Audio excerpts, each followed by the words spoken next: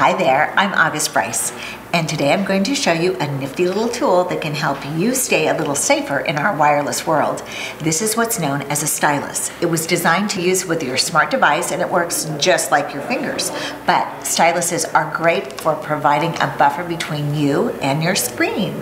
Pourquoi? Why? Because listen to this, even my iPhone user guide recommends that I keep my iPhone 5 millimeters away from my body. Seriously, it says that.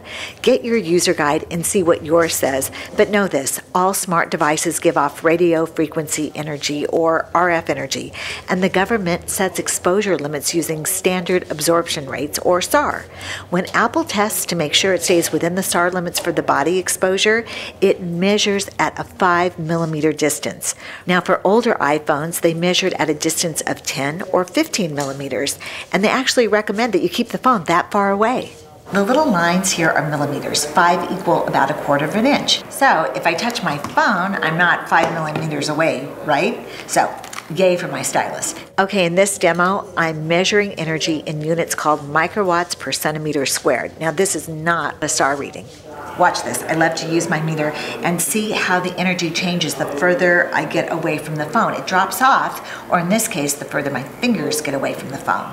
Doctors aren't really sure what this wireless energy is doing to our bodies, so the few inches of distance I get from my phone or my tablet when I use a stylus is probably a prudent move. Or just do what feels best to you. Thanks for watching, and please remember to like my video, and you can find these styluses on safertech.com.